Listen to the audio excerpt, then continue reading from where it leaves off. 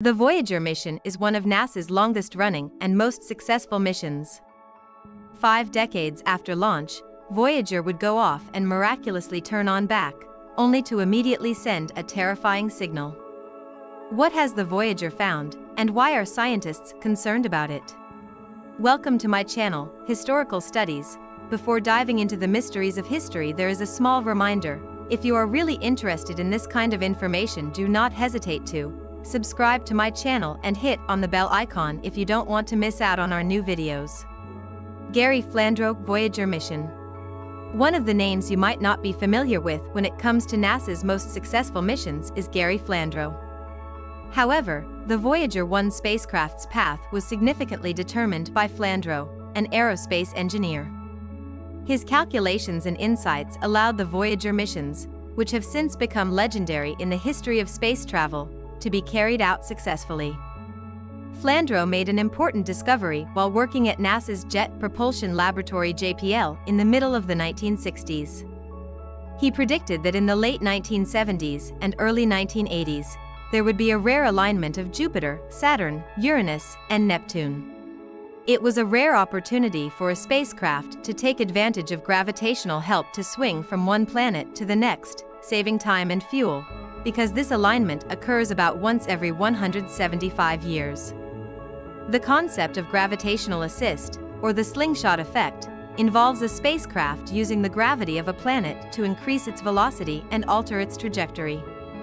As the spacecraft approaches a planet, it falls into its gravitational field, gaining speed. Much of this increased velocity is retained as it moves away, giving it an effective boost. Engineers can make use of this effect to send spacecraft on lengthy journeys with minimal fuel consumption by carefully planning the trajectory. Flandro suggested a grand tour mission after understanding the potential of this rare occasion. In order to visit all 4 of the outer planets, this project would send a spaceship on a journey through the solar system. He suggested a trajectory that would enable the spacecraft to pass sequentially by each planet, gain data, and transmit it back to Earth. Flandro's proposal was met with enthusiasm at NASA. However, due to budget constraints and the technical challenges involved, NASA decided to scale back the mission.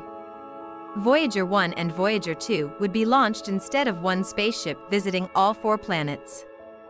Voyager 1 was tasked with flybys of Jupiter and Saturn, while Voyager 2 would also visit Uranus and Neptune if its earlier objectives were successful. Voyager 1. On September 5, 1977, Voyager 1 was launched, marking an important day in human history and space exploration. It marked the beginning of an epic journey that would take the spacecraft to the outer planets and beyond, revealing new wonders and mysteries of the solar system and interstellar space. The JPL in California developed and built the Voyager spacecraft.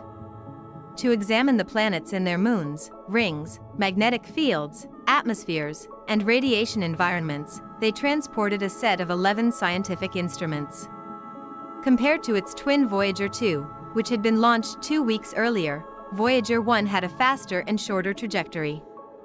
In November 1977, it arrived at the asteroid belt and crossed it without any problems.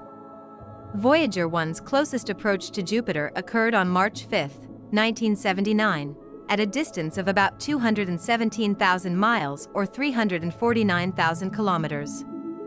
Voyager 1 was the second spacecraft to visit Jupiter. Voyager 1 discoveries in Jupiter.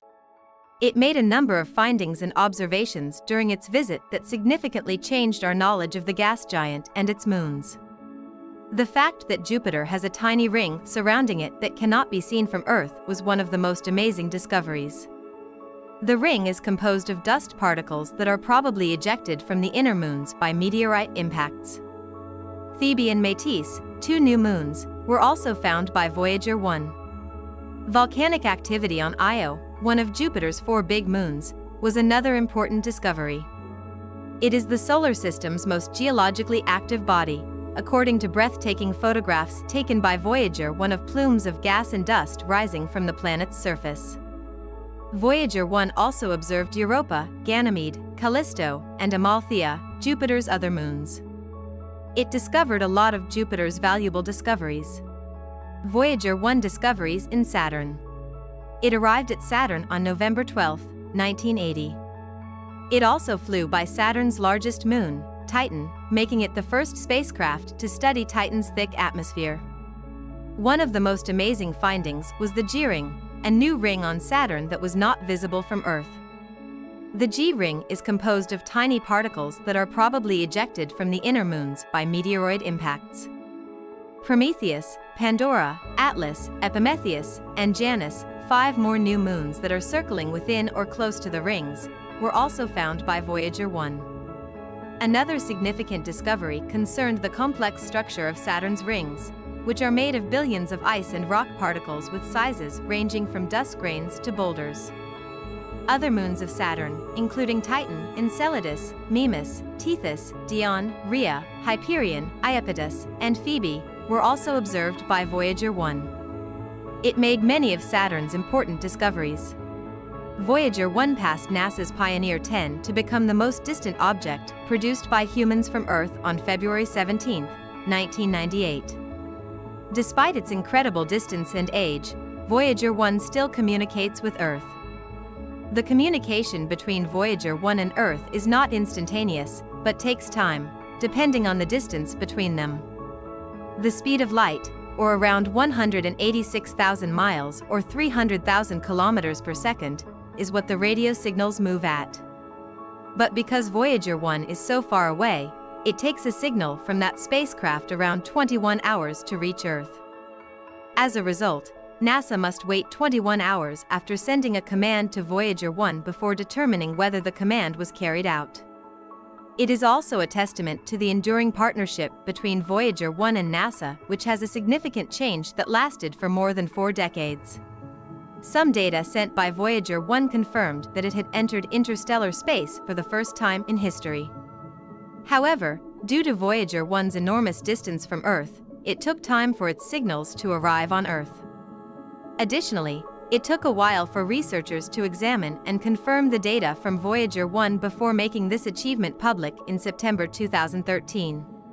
Guys, that brings us to the end of this video.